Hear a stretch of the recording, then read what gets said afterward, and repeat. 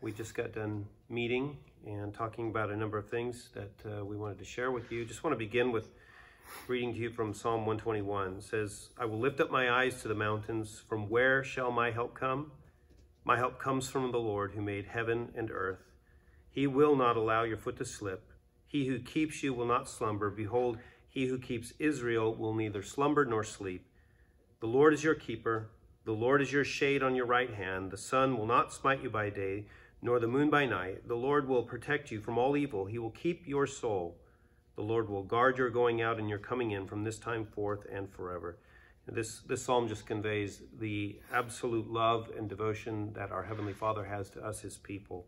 And it gives us comfort to know that the help that we need is going to come from him. And we certainly want to be a source of spiritual help to you as we venture into these unprecedented times. And so we wanted to share with you some of the decisions that we've made and the plans that we have upcoming. And all of that, of course, will be unfolding over time. But so Francis is going to share about just kind of the ministries and the state of the different ministries. Pat's going to share about the website and how we're going to utilize that, as well as some other means of communication. And then I'll talk about our Sunday services and stuff like that. So go ahead, Francis. All right. Well, hello, everybody. Certainly unique circumstances, and I know many of you are curious about just the many midweek ministries and other ministries that we have ongoing and just the status of those. So we thought it'd be best to just address all of them at once so that we know what we're doing for the next number of weeks. One particular thing that we have done, which is the Financial Peace University. So we are canceling that. And so again, for those of you that have attended, I pray that it was beneficial for you. But at this point, we made a decision to cancel it. As far as those involved in discipleship, whether it be one-on-one or even a small group, maybe 1, 2, or 3 individuals, you know, our encouragement is that you continue to meet. Certainly nothing against doing that. Assuming everyone is well and healthy, we believe that to be very vital. And so continue to do that. As far as home fellowship groups, generations to come, Epic, so the things that normally go on every week during the midweek, those are suspended until further notice. And so we're just kind of taking this on day by day, hour by hour as we get updates. But as of now, we will suspend those until further notice. Other ministries such as CBI, encouraging biblical manhood, ladies fellowship, those have also been suspended for the time being.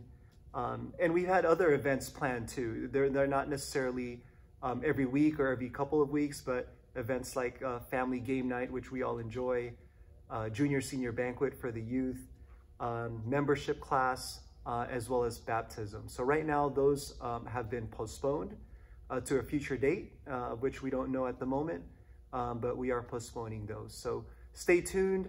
Pat's going to speak of just different ways we're going to communicate via website and other means. But as of now, that's where we stand. All right. So interesting times that we're in. We do want to keep communication open, and that means you've already received a lot of emails from me, and more of those are to come. But at the same time, we do want to introduce new things. This has given us an opportunity to really clean up our website, which has been looking really old. So that's giving us some opportunity to get some feedback from these guys. So we're going to clean that up. We're going to give you resources of what you can do while you're maybe quarantined at home, books to read, websites to visit, things that would just be encouraging for you and your children, catechisms and things of that nature. The other things that we wanted to do was we are investigating possible different ways to communicate with technology such as Slack. For those of you that work in the office, this may be a tool you already use. Slack is a great tool that you can use from your laptop, your phone, or from your iPad or any other device, and it allows you to communicate with us really quickly. All of the communication so far has been one way. We send out messages to you, but we want to hear from you as well. So we want to be able to give you that opportunity through Slack. And the other thing that we wanted to explore is possibly Zoom or Google Hangouts or some other technology for us to do conferencing, video conferencing, live streaming, things of that nature.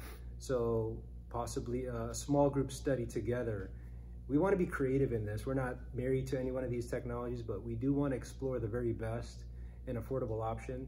So expect some of those things, and I'll be giving some tutorials on how to use some of these technologies once we decide and pick on one. So that's all I have for now, and more communications coming. And as far as our Sunday services, last week we did a pre-recorded sermon, and this week will be the same, but our hope, and you can keep this in your prayers, is that by the following Sunday service, I don't have the date, what that would be, but not this coming, but the following one, that we might be going live stream.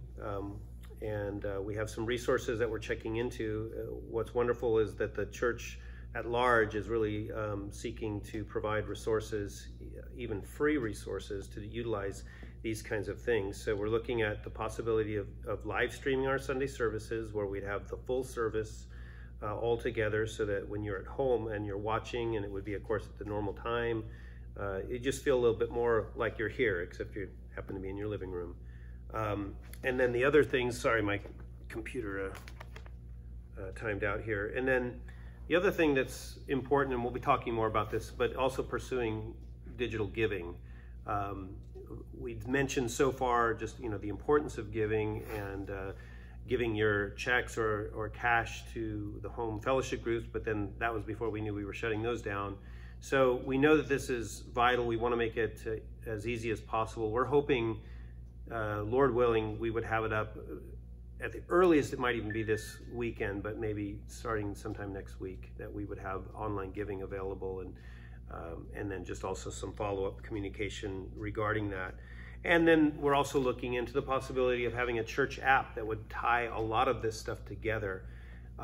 So I guess, because we can't meet, the digital revolution has begun at Cornerstone, and we're being drug in, like it or not. And that may be something you're excited about. It may not be, but we may do these things for a while, and if they aren't, ultimately profitable, we won't do them past this event, these times that we're in. We'll see.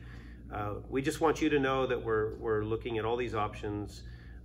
All of it is designed so that we can shepherd you, that we can give you the resources that you need to shepherd your families, and to keep growing in Christ, and to build a communication and encourage and facilitate that between us, so that even though we're not seeing each other in person, we can at least see each other on our phones or on our webpage, on our apps and things of that sort. So that's our goal here.